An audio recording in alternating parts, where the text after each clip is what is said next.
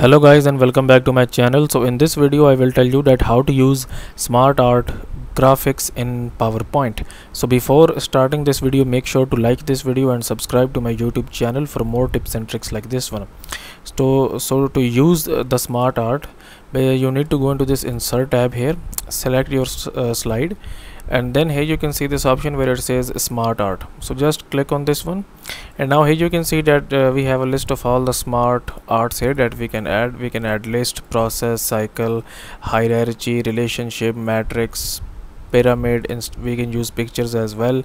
Okay, so let's suppose if we want to add a list, we will click on the list, click on this one and click on OK, and here you can see that we have this Smartart here, and if you want to resize it, you can basically add that as well. Okay, so now basically you can change it according to your needs. So that's it for this video guys. If you find it useful, kindly like this video and subscribe to my channel, and I will meet you in the next video.